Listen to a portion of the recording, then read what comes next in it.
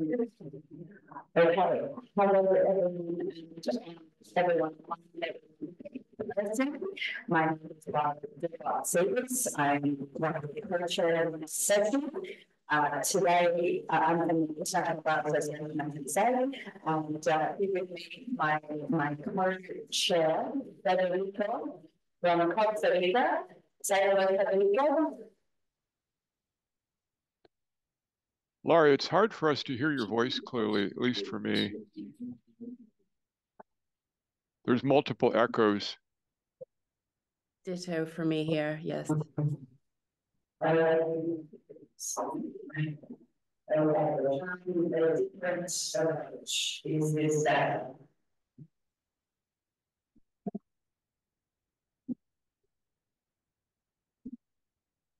Is this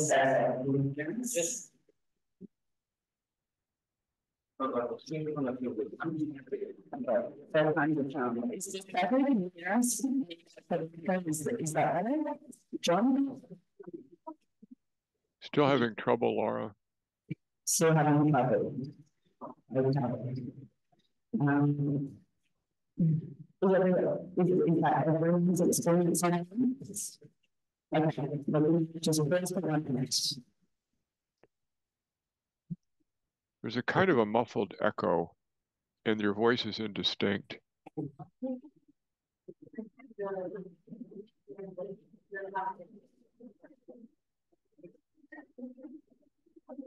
I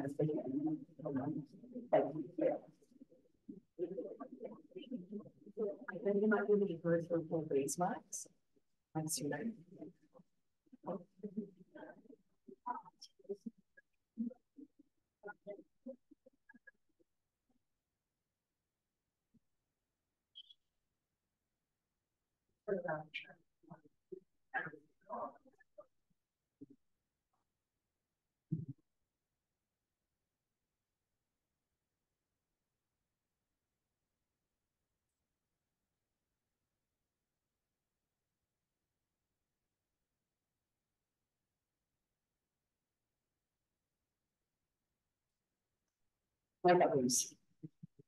Just one more minute to those on the room because I need to. Yeah. While we wait, just for those of us in the room, could you, entertain us a little bit? Could you put your hand up if you're a lawyer? If you're currently practicing as a lawyer, hands up. Put your hand up if you're in law school. Very good, very good. Put your hand up if you're not in the legal sector at all. Amazing, that's progress. That's amazing. Thank you.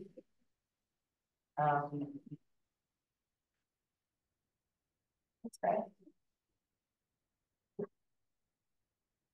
Welcome.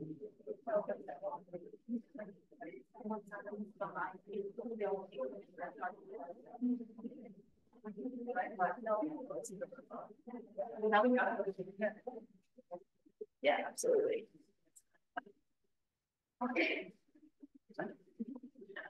Okay, attempt number 2.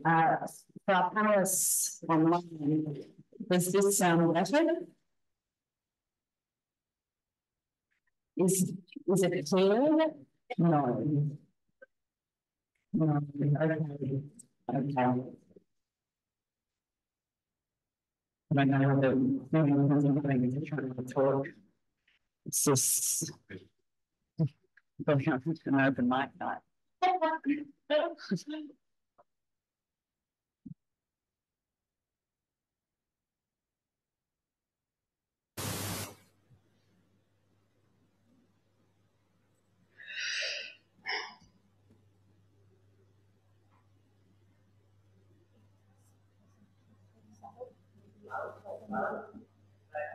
Okay, trying again. Is the sound better?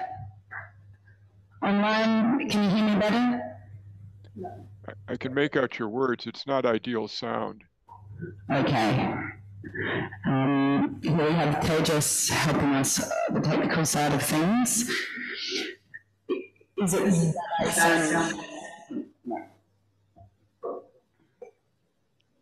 Now you sound like you're coming off the bullhorn in a ship.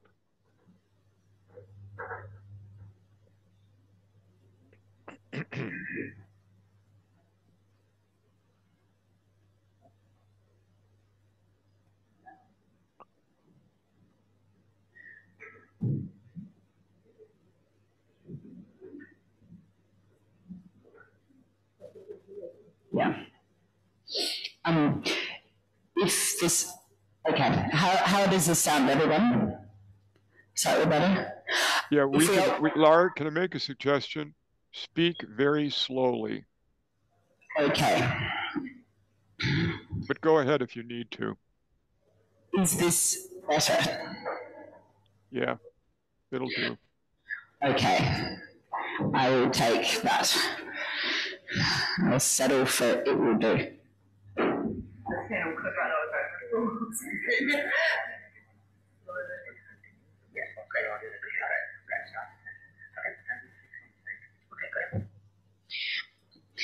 Okay. Hello, everyone. My name is Lara Douvartzidis. I am a project lawyer at the International Bar Association. I am Australian qualified and started my career as an environment and planning solicitor at a commercial law firm in Australia. We are here today to talk about advancing climate competent lawyering across the board. We are going to hear from practitioners who have varying legal experiences to help discuss some pertinent questions on this topic with a view to advancing our collective understanding on how lawyers can roll up their sleeves and get more involved. With us today is our co-chair, Federico Peralta-Bedoya, who I will give this mic over to. What we're going to do is Federico will quickly say hello. I will then briefly introduce our panel, both in the room and online, and we're then going to jump straight into our discussion questions. The style of this panel is dynamic. We are going to be engaging with each other, and we will do our best to facilitate that, those that are at home and those that are in the room. So with that, Federico, would you like to say hello? Thank you, Lara. Greetings from Costa Rica. Okay, welcome everybody to the Glasgow room. And thank you everybody that is present and also online. My name is Federico Peralta-Bedoya. I'm a Costa Rican attorney. I am focused on environmental, public, and international law. As you can see, there's a couple of other names along. We work as a team, SaborioLaw and also Alnus, that is our technical team. We are very focused and we always like to address this kind of topics with not only legally, but also scientific and technically approaches. So thank you very much for the opportunity. And it's great to be here and deeply honored. Thank you. Thank you, Federico. In the room here, we have to my right, Georgina Beasley, CEO of Net Zero Lawyers Alliance. She's a Kiwi New Zealand qualified lawyer, I should say. To my left is Letícia Campos Mello. She is a Brazilian qualified lawyer. She is the Secretary General of the Brazilian Bar Association's Foreign Affairs Committee, which is the only committee that does not get dissolved each time the Brazilian bar president changes, which is an important thing we will come back to later. To her left, we have Francis Patalong. He is Special Counsel at our Tamimi and Company, based in Saudi.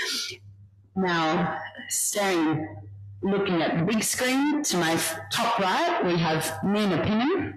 She is one of England and Wales's leading barristers in environment and planning. She is absolutely brilliant. To her left, we have Matthew Ing, who is the founder of the Chancery Lane project, but he, in his day job, is a general counsel of the Oxygen House Group. And last but certainly not least, we have Professor John Dernbach. He is the Director of the Environmental Law and Sustainability Centre at Widener University, and he's been recently made Emeritus Professor at Widener. I welcome my friends here today, and I think let's just jump straight into it. We have not got a lot of time, and we've got a lot of ground to cover. So, the first question we have, and I think John will be the first one to lead on it. Why is climate conscious or climate competent lawyering necessary? What is it? And what are lawyers and the legal sectors doing about it? Over to you, John. Well, thank you, Lara. Can you all hear me clearly enough? Are we good? Yes. Okay. Yes, sir. So when we talk about climate conscious lawyering, what we're talking about is lawyering with an understanding of the impacts that climate change has on clients, and also in the clients that are in front of you, and also the impacts that the client's actions may have on climate change. When we talk about climate competent lawyering, we're talking about something similar, but we're putting an emphasis on the professional responsibility of lawyers to stay current with science and technology. The basic purpose of legal education, of course, is to equip lawyers, to equip non-lawyers to become lawyers and adequately and competently represent their clients. And the point we make when we talk about climate competent lawyering is that it's increasingly difficult for anyone who is practicing law to be unaware of or some of the basic science of climate change, and also the ways in which the client's actions may be affected by present, new, and future laws. What we're seeing in the United States is that climate change is going way beyond environmental and energy law and is now wending its way into tort law, contract law, insurance, business law, finance, and all of the rest.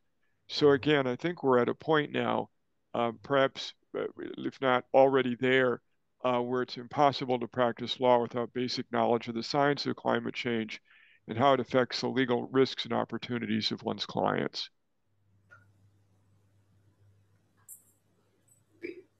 Thank you, John. Francis, would you like to comment? I think John is dead right.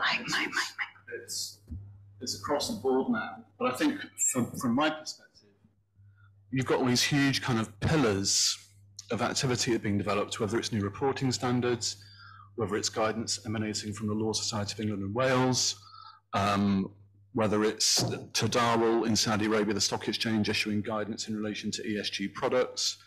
There's a huge amount going on, and as a practicing lawyer, I think that the kind of proliferation of initiatives is quite hard to manage.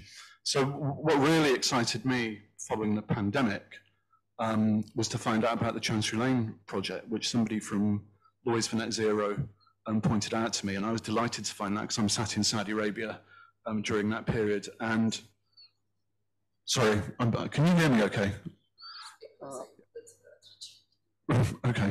Okay. Let's hope there's no pandemic. I think the Chancery Lane project is probably the best thing that came out of the pandemic. It was an opportunity, I think, for lawyers to stop what they were doing, in essence, and actually sit down and start thinking about how you draft around the Paris climate goals, 1.5, net zero, and so on. And I think it was done in such a highly collaborative way and very, very accessible. It's made, it's given lawyers some agency in terms of grappling with the kind of issues that John was articulating there. Because there's maybe 170, 180 clauses on the website now. And I know that Matthew is going to talk a bit about how the Chancery Lane came into inception. But from my perspective as a lawyer who practices in Saudi Arabia, what we've done with that, we've taken that ball and run with it. We've just translated the glossary from the Chancery Lane project, which is the kind of building block. It's what all the clauses run off. And we're also in the process of translating and transposing some of the kind of building block elements within the Chancery Lane website. So there's a lot to do. We're engaging with that. A team here in the UAE from our office here are about to embark on a transposition exercise in the built environment space. There's quite a lot of built environment clauses on there. So I think I hear what John is saying. Things like the Chancery Lane project really put some meat on the bone of what we're talking about in terms of climate conscious lawyering. And I'll probably hand back to you now, Lara, if that's okay. Fabulous, thank you.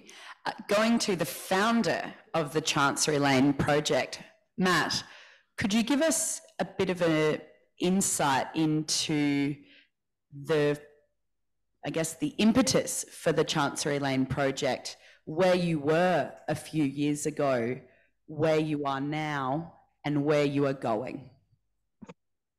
Yeah, thanks, Lara, and thanks for having me, and sorry not to be there in person.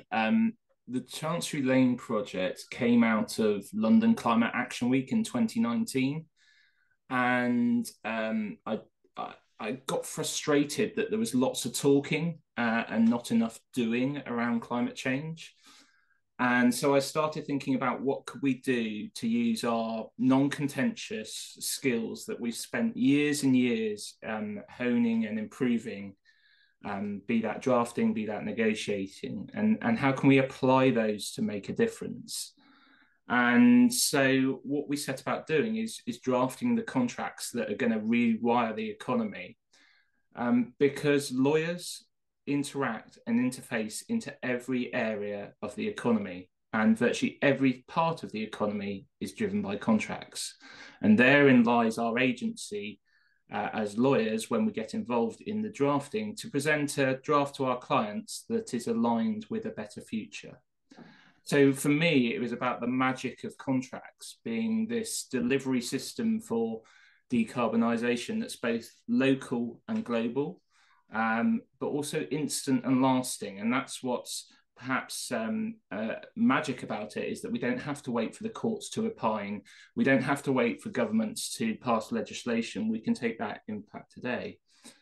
And so what I always say to people is that climate competent lawyering is not about being an activist, it's about being an activator.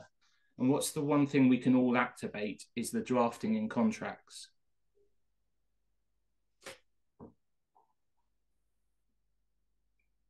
Thank you, Matt. Now, it's a very good point that Matt says we need to do more of the doing and less of the chatting. We need to utilise our pens and our keyboards to put into practice and embed that which we know already at an international law and at a domestic law level, particularly to affect the just transition. Now, moving to, I might see if we can pick up with Nina. Now, as a barrister in a common law country, different roles and responsibilities to a solicitor, but on this point of competency, we're often tempted to say what the law should be, and our role as lawyers is to tell it what it is, but forecast for the future. What is your thoughts on this, picking up on what Matt's talked about? How do we do it in practice? Yeah, and you're right to distinguish the regulatory obligations as distinct, applying to barristers as opposed to solicitors.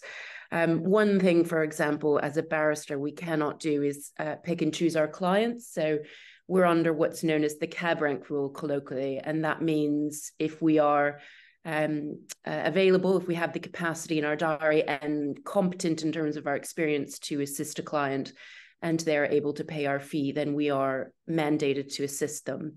So we're not in a position such as a solicitor's firm who is able to select the clients that they assist with their legal knowledge.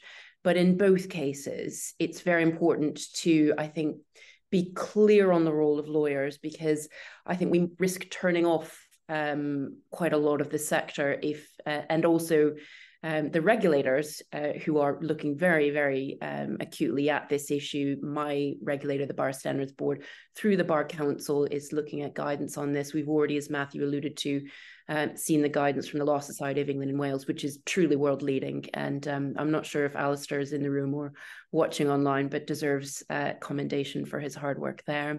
And other jurisdictions around the world are also looking at regulating lawyers in this space about how we need to be conscious of climate change and also to ensure that the level of service I provide to clients is at the high standard which they deservedly expect.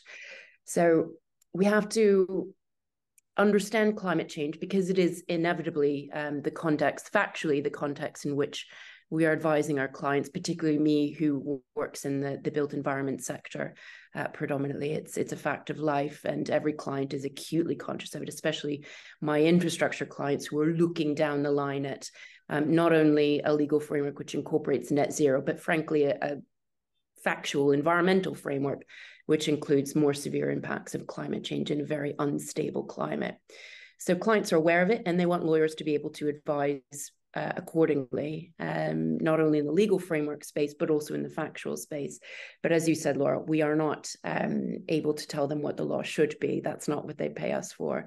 You'd have to go to your politicians for that. Just one thing to pick up on that John mentioned, and sorry, I'm just wrenching this in. He alluded to the fact that climate is affecting all areas of law. I cannot do better than to direct you to the excellent Climate Law Atlas produced by our co-sponsoring university, the University of Cambridge, specifically Hughes Hall. So if you Google Hughes Hall Climate Atlas, there's a menu that shows all areas of law and how climate interweaves in that. So if you're having a query as to whether, for example, as an employment lawyer, climate affects your area of law, I can assure you it does. And the answer to that is found at Hughes Hall on the Climate Law Atlas. Thanks, Lara. Thank you, Nina. And I can tell you there is a Cambridge professor in this room who got very excited at the mention of Hughes Hall. So thank you. Just picking up on what you were talking about, for those in the room who are not aware, in April of this year, the Law Society of England and Wales published a guidance for its solicitors on the impacts of climate change. Now, we don't have someone flying that flag directly, so I will just quickly give you an overview. It made a number of points plainly clear for the legal sector, one of which is law firms as business enterprises are capable of greenwashing, and that lawyers themselves should be aware of this. And I say should. Lawyers should understand their clients' supply chains, value chains, their emissions change, and lawyers should advise in a way that forecasts best available science. And this applies to all lawyers. If you're a conveyancing lawyer giving advice on a property with a loan that lasts for over 30 years, and you're not advising on the state of that property in 30 years hence, you're going to be in trouble. Those are the basics. So turning to Letícia quickly, who I do a lot of work with in this space, we've heard about England and Wales. What are other law societies and bar associations around the world doing in order to skill up their lawyers across the board to be more climate competent? What are we seeing? Sure, thank you, and hello to everyone. So specifically about the Brazilian Bar Association, we have 1.4 million lawyers that have to be registered to practice law. And we have constitutional prerogatives to defend the rule of law, democracy, and human rights. Our Supreme Court was the first one in the world to actually say that the Paris Agreement has a status of human treaty. Some countries are still discussing the right to ecologically balanced environment. We have this in our constitution since '88. We also have in our laws, and specifically in our Companies Law Act, the companies that have a social function So that is also related with environmental issues, with work issues.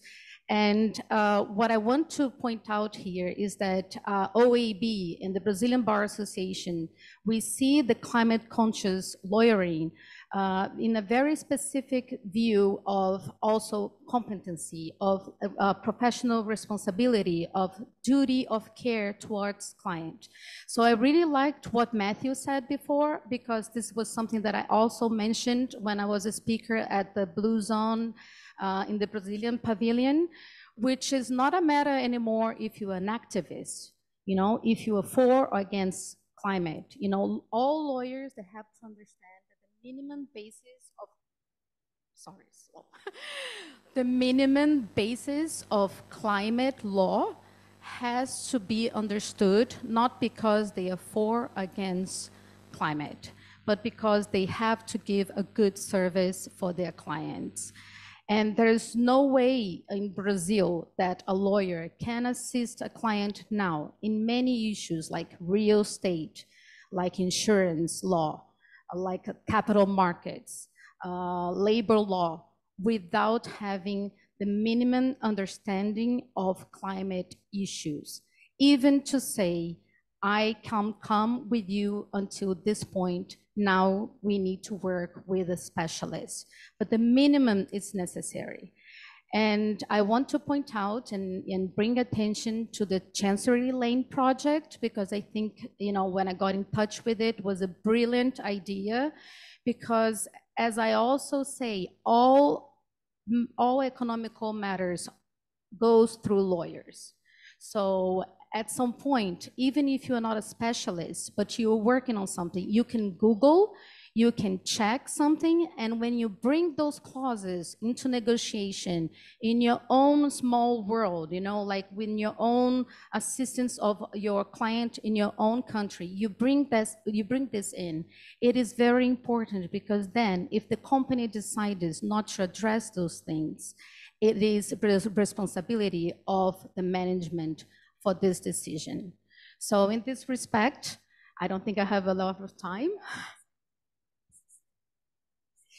So we have on May 2023, because of the work we've been doing since COP26 in coalition with International Bar Association, with American Bar Association, and with the Law Society of England Wales, we have issued our own recommendation to our 1.4 million lawyers of the role of lawyers, and of our own organization that has 27 chapters in each state of Brazil to address climate. So we have called lawyers to participate actively in the legislative process. We have called lawyers to challenge laws that are negatively impacting climate policies. We have also pointed out something that it's in our code of ethics, that it's our duty, our professional duty, to appoint risks, not just lawyers in private sector, but also lawyers in public sector. And we have addressed law firms, because we are a very diverse country. We are not, you know, the developed countries with the big law firms. We also have the small law firms. We have addressed the largest law firms with a certain revenue, and also the medium and big companies with legal departments, to also address specific targets to the decarbonization. So that's what we are doing. Amazing, thank you. And just before we go to Georgie, just quickly in the room for you all to understand the pace at which this is moving. In 2019, the American Bar Association issued their Climate Change Resolution 111, which John can speak to briefly. So that was only 4 years ago. In 2020, the International Bar Association issued our Climate Crisis Statement. It was a call to arms of sorts, encouraging, urging local bar associations around the world to issue resolutions and guidance specifically on climate. It was a piece of paper Letícia could wave in her national meetings to say, this is something that we all need to be doing. Then in 2021, we had the Law Council of Australia issuing a climate change policy statement, the American Bar Association issuing another resolution, the Japan Federation of Bar Associations issuing a declaration to aim for a sustainable society averting the climate crisis. The Canadian Bar Association tried unsuccessfully to issue a similar resolution. They all then spoke to each other, and this is not an exhaustive list. In 2022, the Quebec Bar Association did something similar, so did Northern Ireland. In 2023, the Council of Bars in Europe did something similar. Brazil did something similar. Scotland, only last week, issued something similar. And I can tell you that that happened in part through collaboration, friendship, trust between lawyers. And that's partly why we are here today, to build that. Now, moving over to Georgie, and if you have any questions, please contact any of us about it. Georgie, what areas of law are affected by climate? All. And how are law firms responding to this need? How do you get partners to participate? And how do you help bring that change? Thanks, Lara. And just before I start, thank you for talking us through that wave of momentum, because I think, you know, there's a lot of messaging throughout COPs, outside of COPs, that can feel overwhelming. And I think we need to focus on the not too late if we act now, and there's momentum of acting now. So thank you, Lara. Also, before I get to the question, so I lead the Secretariat at the Net Zero Lawyers Alliance. You may not have heard of the NZLA, so in case you haven't, we are an alliance that aims to mobilise commercial lawyers, law firms, and ultimately commercial law to accelerate the transition. So that leads me into what areas of law are relevant to transition, and as Lara said, all, very simply. Part of the work we do at the NZLA is around capacity building of commercial lawyers so that they can understand what net zero aligned legal services are. And so as part of this work, we did work with Hughes Hall out at Cambridge University, as Nina has noted, on the Climate Atlas that starts to map out different practice areas and looks at how climate change is impacting you as a lawyer of that area and how you might have an impact on climate change, on global decarbonisation pathways. This is a really exciting piece of work, and I think really starts to get everyone thinking, regardless of their practice group, like I said, how is this relevant to me? This isn't an issue that sits just within an ESG committee at my firm. It's not just for the renewables teams. I am relevant. I can have impact with my expertise. We're looking to expand this work, so we're working with a team at NYU on a US edition of the Climate Atlas, and then we plan to extend this work again and again. Lara, I've forgotten your follow-up, so you're going to need to remind me. No stress, mate. If I'm honest, so have I. No, I'm kidding. So how do you help lawyers get through those blockers to the transition?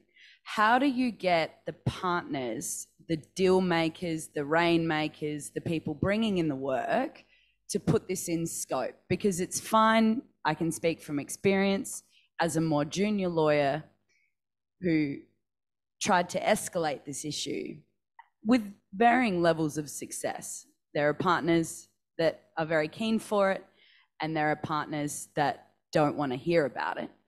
How do you engage them? Have you seen a shift? What should cause us alarm? And, you know, how do we help? Yeah, of course. Thanks, Lara. So we have had continued growth at the NZLA in terms of our membership. So we're up to 40 firms, and these include large international law firms, and we have global reach. There is the momentum, like you were talking about, that lawyers are starting to understand that this is incredibly relevant for them. This is not a case of values over value. This is to understand climate is not just the right thing to do. It's actually the smart thing to do. And that, as I say, was quoted yesterday at a panel that Hillary Clinton was moderating on getting more women in climate change. So, but I think relevant to this case of getting more lawyers understanding climate change. So I think this is working. People are listening. Of course, there is pushback, but I think we're moving in the right direction. Also, on your point on blockers to transition. So this links back to our work with the Climate Atlas. So we have what we call an accelerator model at the NZLA, where we start to look at areas of the law that we would call burning platforms that are acting as blockers to the transition. And we pull together the best members within the NZLA, the experts on these areas of law. We pull them together into cross-membership groups, and we get them to start to unpick these blockers to transition to create the enabling environment for transition to take place. So, for example, we've looked at antitrust laws and how those laws, or the perceived fears around those laws, are blocking collaboration that's necessary to accelerate transition. And we start to look at how can you apply net zero aligned legal services to this area of the law? How do we break down that blocker? Thank you very much. Now, something we also talked about in our prep call is professional indemnity insurance, which I think needs more airtime. But Federico, what's your views on interdisciplinary approaches? Thank you, Lara. Well, actually, that was one of the main questions that I wanted to be addressed today. Evidently, as lawyers, we do need to have a lot of, I would say, a companionship, mentorship from the technical departments in order to understand how to address climate change, best solutions, best practices. I'm also very intrigued and try to focus a little bit of how we measure things. Environmental impact assessment is great for certain things, but today I think that we're needing more policies, more programs. Therefore, we need more robust strategic environmental assessments. I will be very grateful to hear the opinion, generally speaking, of all our experts of how we can try to introduce this interdisciplinary approach, perhaps not with those specific instruments, but how we can complement our professions with the technical expertise that is so needed in these days in order to understand climate change. The clock is ticking and the language is a little bit complex. We need to simplify.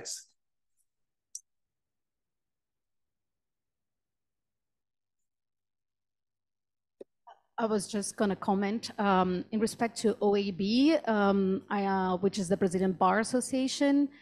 I have this idea of that our bar association is also the one that has an exam that allows lawyers after law school to practice.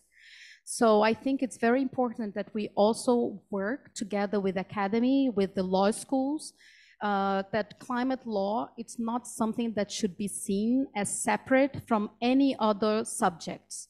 So climate law should be taught specifically inside of each of the other subjects. So we are preparing even better the next generation of lawyers. So that would be my idea for this point.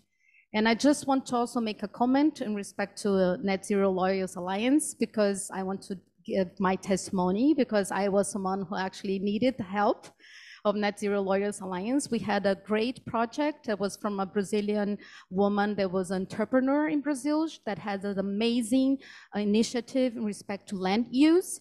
And she needed assistance of how to match her project with the policies in Europe.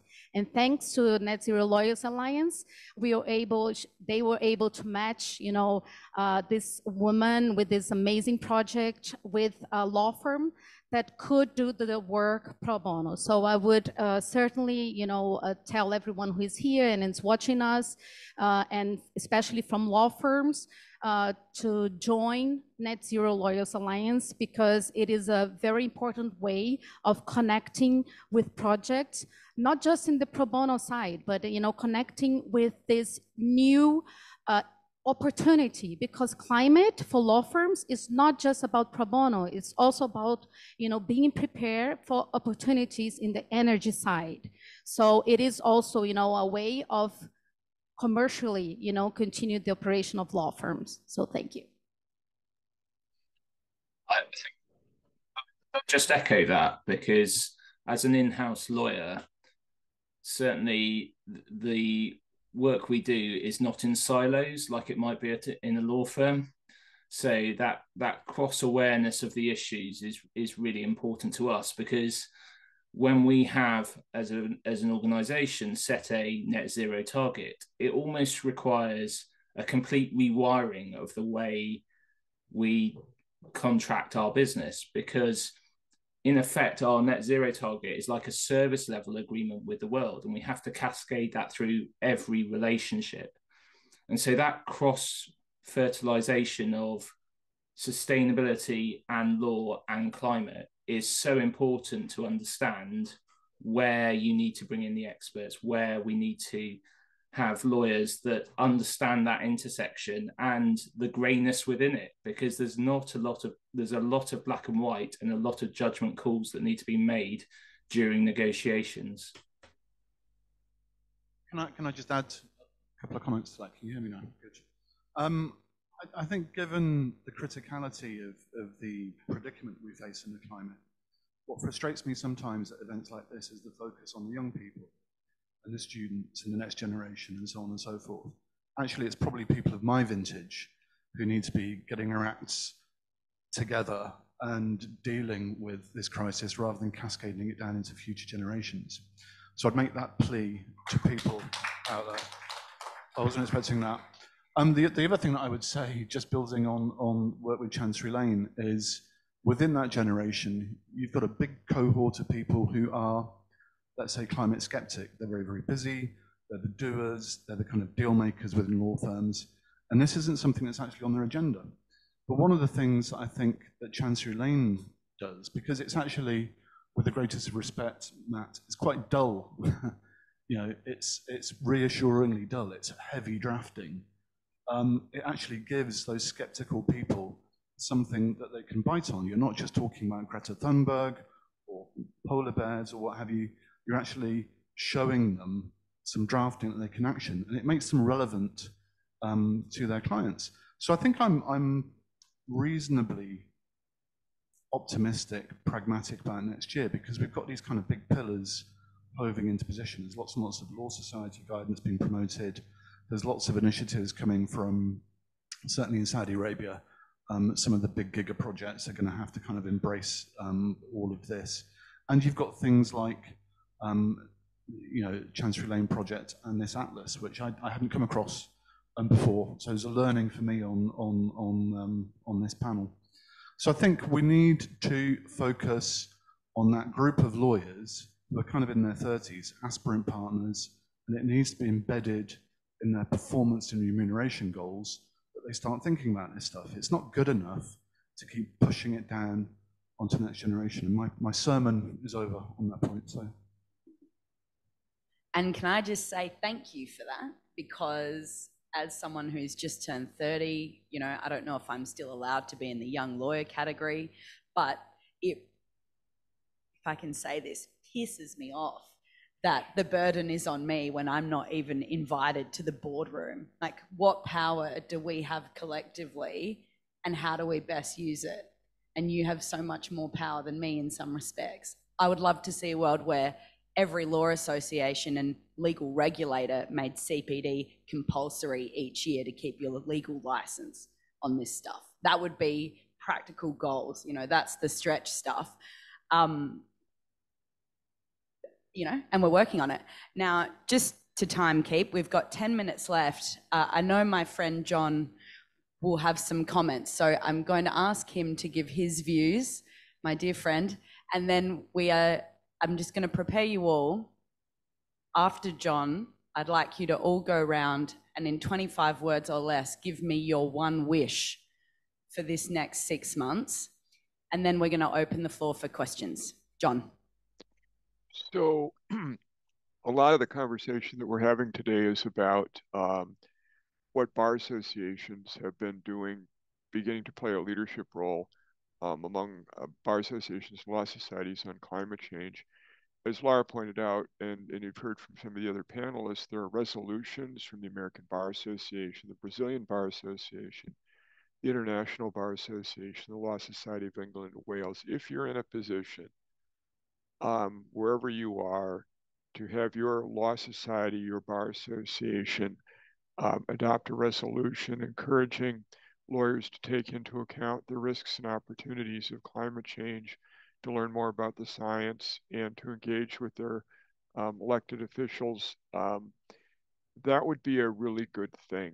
And those of us who've been working on this and who've been talking about it at the past 2 COPs would love to be able to work with you.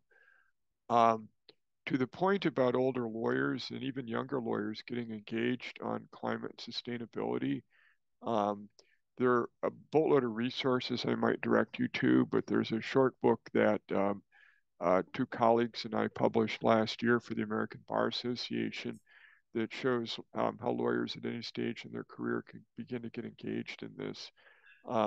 I've been sharing a list of resources with the hosts here, and that's one of them. The book is called Sustainability Essentials, a leadership guide for lawyers, and it's short, compact, and wherever you are, at whatever stage of your career you're at, and hopefully if you're a senior person, you look at this if you think it might be helpful, and I think it would be, to get started on integrating this into climate change, or excuse me, into your practice.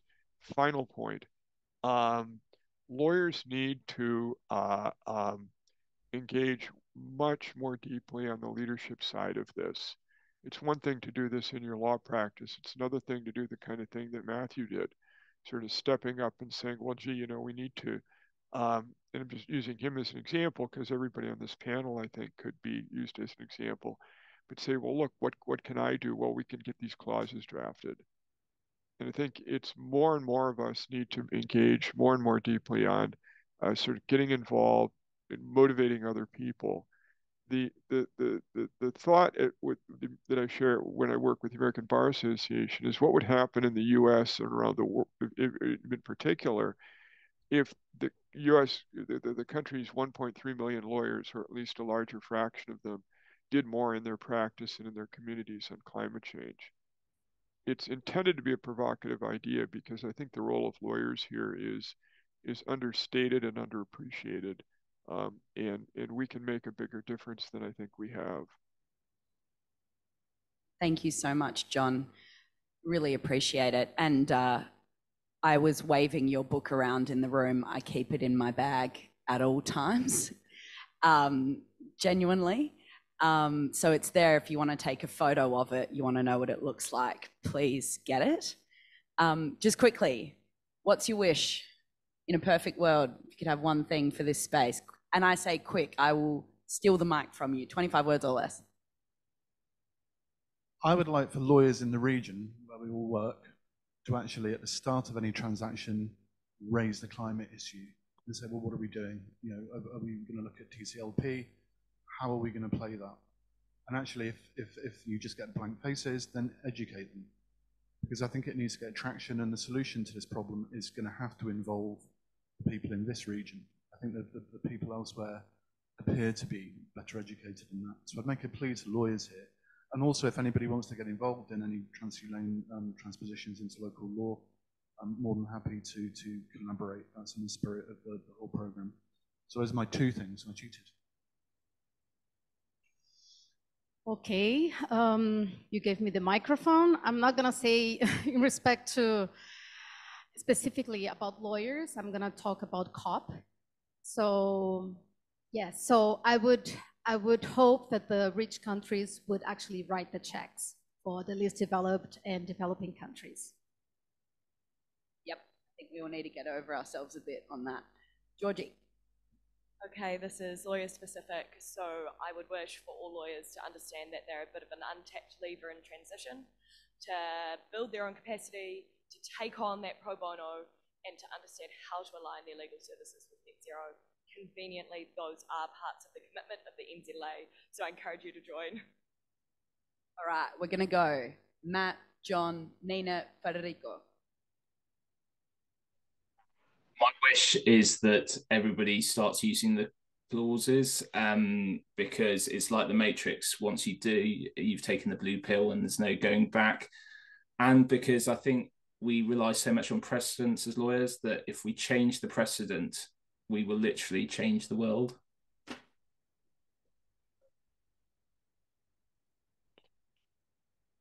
I would like more lawyers to be engaged more deeply on all of this, in their practice, in their pro bono activities, in their communities, and on some really deep level, on the climate issue generally. I'd like to see the tide begin to change in my lifetime.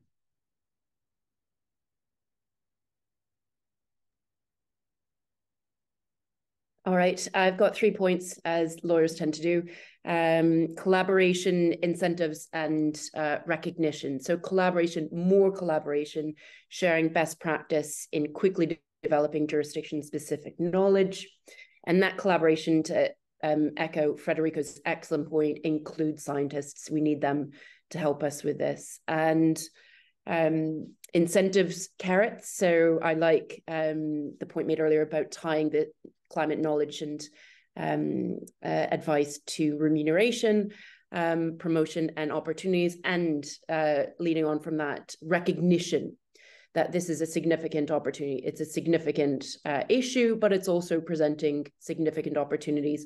Those are being mapped now. So the IEA's excellent annual report now recognizes there are more jobs in the green economy than the oil and gas sector now. And that's only going to increase. And also the Climate Change Committee here in the UK has published research showing that the net zero economy is better and bigger overall than the status quo. Continuing with oil and gas is the foundation of the economic system. So those are my 3 points, and it's more than 25 words. Sorry, Lara. Vamos, Federico. Okay, well, since we're close to holiday season, I have 2 wishes. First of all, I will hope to have a lot of clauses in Spanish adapted to our, legal system that is a little bit different. I will look forward for that. I think that it was very needed. And the other one is hopefully to have the Costa Rican Bar Association open up a specific course in order to be, capable to have more knowledge. Those will be my 2 wishes for this 6 months. Gracias.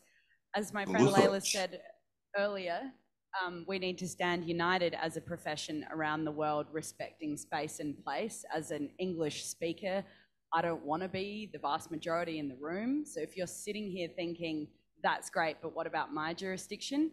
Come and talk to us. The just transition is important. Lawyers have a role to play in their domestic setting. We've got to get the foundation right. That means incorporating Indigenous technical knowledge as well as experts for all the vast things we need to change. And I say that particularly as an Australian whose Indigenous people are not even in the Constitution. That's a legal problem that needs legal solutions. So with that, and before we do our final closing, any questions quickly? Fab. Okay, 3, okay. Permission to go 5 minutes over time. Yes, fantastic. Could you please just introduce yourself, your affiliation, and short question? Thank you.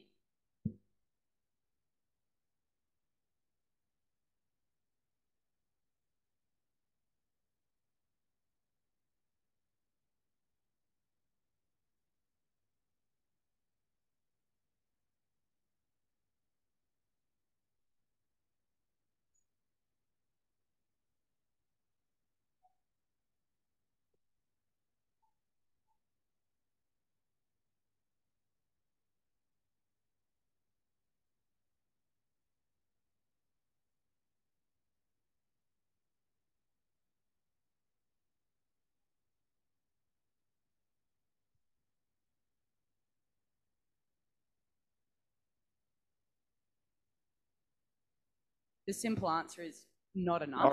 Lara, I mean, I don't, those of us who are remote, I mean, I think may not have heard her at all, or him. Okay, let me repeat quickly.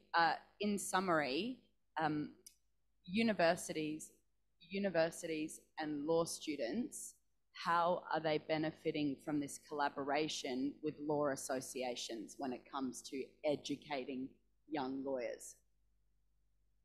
And is it happening at scale or much at all? I briefly said no, not enough. But John, you might be able to comment given you're a professor. I agree, not enough. Not nearly enough. The collaboration is very recent. The collaboration began in Glasgow 2 years ago, and we've got a long way to go. There's some very interesting work being done in Australia and New Zealand, in particular in integrating climate change into the law school curriculum. I'll just stop there. Question back there.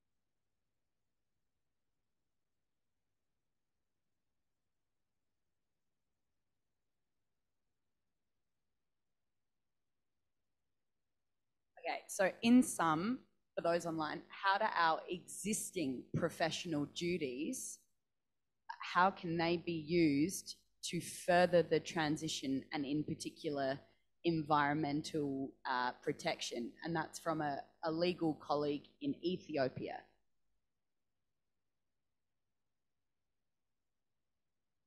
Anyone take a bite of the cherry? There's well, I'm just going to jump in. If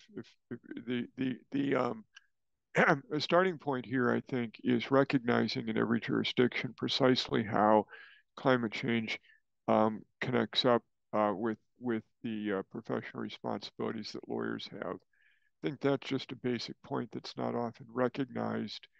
And I've been doing sort of legal scholarship on that with a couple of people in the United States, and on some level the point is obvious, but on another level it's not. And I think if there was greater recognition of the connection between climate change and our professional responsibilities, and I would add all the environmental issues that the questioner asked about, I think that would help accelerate the transition.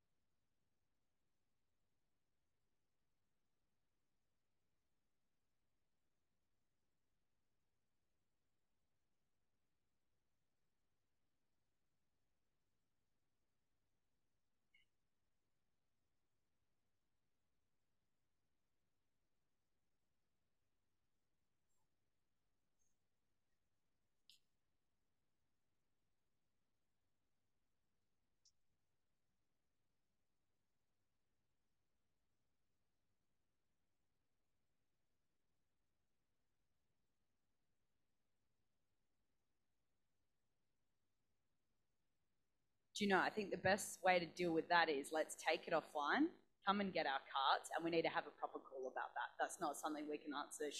I want to do it justice, and I'm sure that the people behind me and online want to do that justice as well. Thank you. Marcus.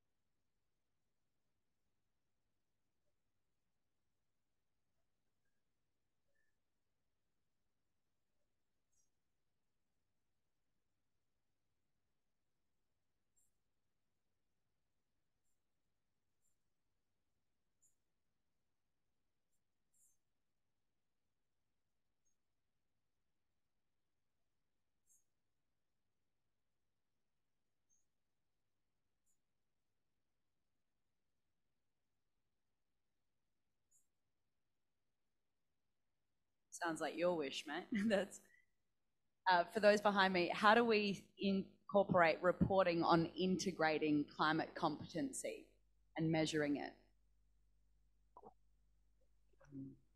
Yeah, and that's the utopia for me, is to have this kind of visible database where we can see what people have committed to on the ground in particular contracts, but we have confidentiality, we have listing rules, so it's very complex. But I've put out a white paper about calling for a climate contract database, which will make the transition more visible on a ground contract level, because every law firm likes to talk about, oh, we've helped this client raise this much money for this transaction, but we don't talk about what the net zero targets were within that. So I think the opportunity's there, and I think, again, what I would echo from other participants is that this is an opportunity. There is an opportunity to gather that data, and that data will be incredibly powerful. I agree absolutely with what Matt has just said about the data in effect on advised emissions. In terms of the business of law, there's a really good organisation called Legal Sustainability Alliance, which we're members of. I think we're the only law firm headquartered in the region who's actually a member of that. And that organisation gives you some fantastic toolkits in terms of how you can record your actual, I suppose, Scope 3 emissions in the business of doing it. I mean, I think the bigger issue is what your advised emissions might be. I think that's a subject for future discussions. Thank you, and I've told we're being cut off. I just want to say thank you to Middlesex University for having us here in Dubai. I want to say thank you to the Climate Law and Governance Initiative for starting this 15 years ago, to Marie-Claire, to Marcus, Antoinette, Maeve, Thalsa, Tejas, to all the people that put this on. It takes so much work, and it's a flash in the pan when we're actually here. So if I can have my wish, it's to not leave this conversation in the room. I feel like we bookend COPs too much, and it's all the stuff we do in the middle that counts. So please make friends, take it with you, make it count, and make law the big lever. Thank you. And thank you for the excellent sharing. Bye, everyone. Thank you.